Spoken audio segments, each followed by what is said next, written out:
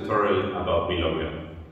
We were teaching a Milonga workshop recently and we saw a structure of a rhombus base step for Milonga. Then we were altering with different combinations and later also playing with some doubles to make it more fun. We will go through the sequences or the alterations of this basic sequence and then see how we play with the doubles. The basic sequence was for the leaders back, side, outside and change. For the followers, forward, side, backward, change.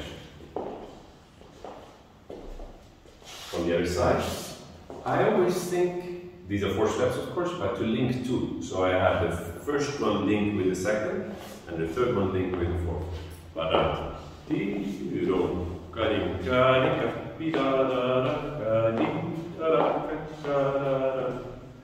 And so on. The first alterations that we had was that we can add a side step once we have finished here. So we go to the side instead of going directly back. And side, and we go back. We could also add 2 side steps. And then go back. From the other side. So we have for the leaders, back, side, and now we have 1 or even 2 side steps. And we do the same again. We had the other option to add more forward-backward combinations. So in the moment when I go back, I immediately close and I go forward. Later, all of these options can be done in double time, and when I have enough, I go back to the basic form. And maybe again with the side steps. The last alteration was that from the position of the side step, when we already put weight, I go back to a change of weight.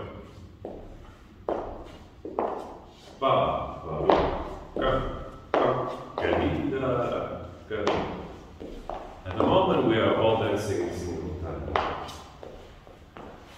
All mixed together, it could look like this. Okay. Forward backward combinations. And maybe also some to the side. And then again. More to the side. And okay.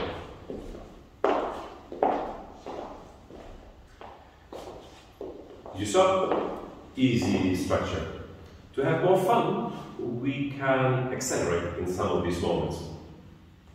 So we could, for example, have 1, 2, and 3, 4, and 1, 2, and 3, 4, and 1.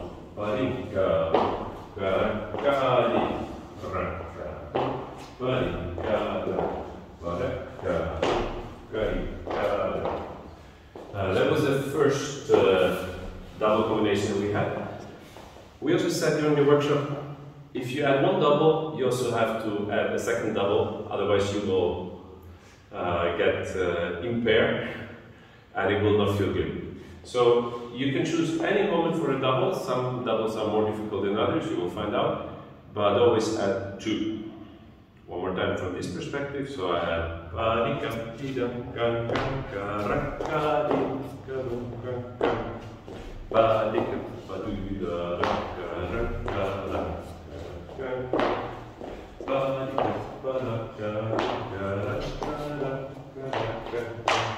and so on.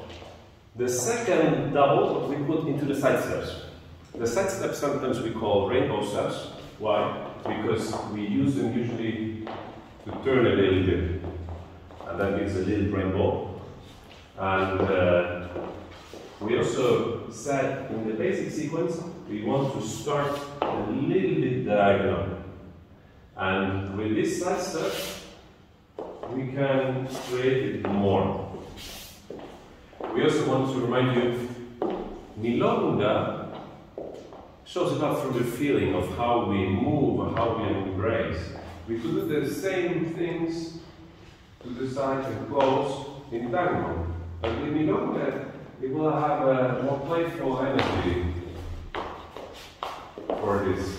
So, be comfortable in the embrace that you are used to dance, be it open, be it close, but add this easiness to the movement.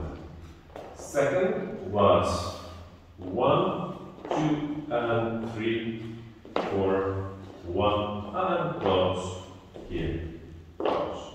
1, 2, and 1,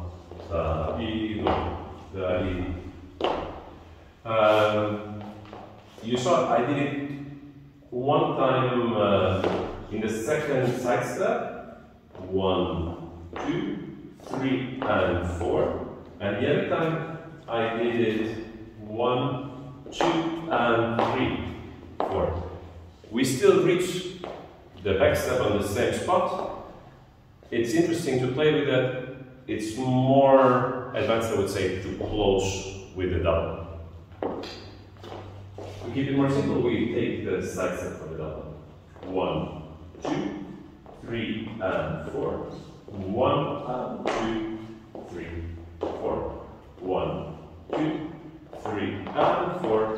1, and 2, 3, 4. One time, a little more fun, a little bit more sensing. 1, 2, and 3. 1, 4, 1, and 2, 3, 4. 1, 2, and 3, 4. 1, and 2, 3, 4. Yes, that was it already. I hope we gave you some inspiration and new impulses to practice with. If you have any questions, feel free to comment and we will reply to you. Ciao!